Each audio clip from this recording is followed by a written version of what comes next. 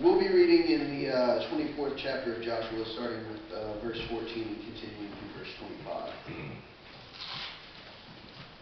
Now therefore receive the Lord, and serve him in sincerity and in faithfulness. Put away the gods that your ancestors served beyond the river and in Egypt, and serve the Lord.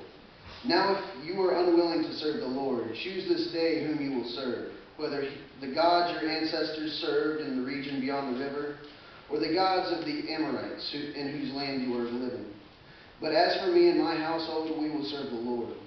Then the people answered, Far be it from us that we should forsake the Lord to serve other gods. For it is the Lord our God who brought us and our ancestors up from the land of Egypt, out of the house of slavery, and who did these great signs in our sight. He protected us along all the way that we went, and among all the peoples through whom we passed. And the Lord drove out before us all the people, the Amorites who lived in the land.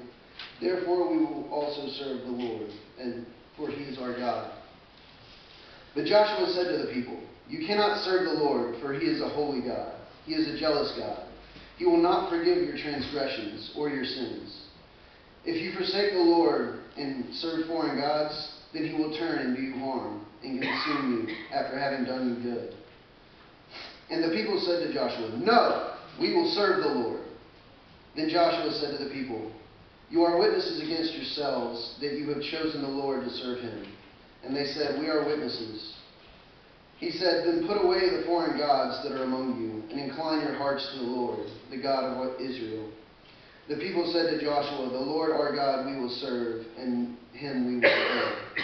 So Joshua made a covenant with the people that day, and made statutes and ordinances for them at Shechem. The word of God for the people of God.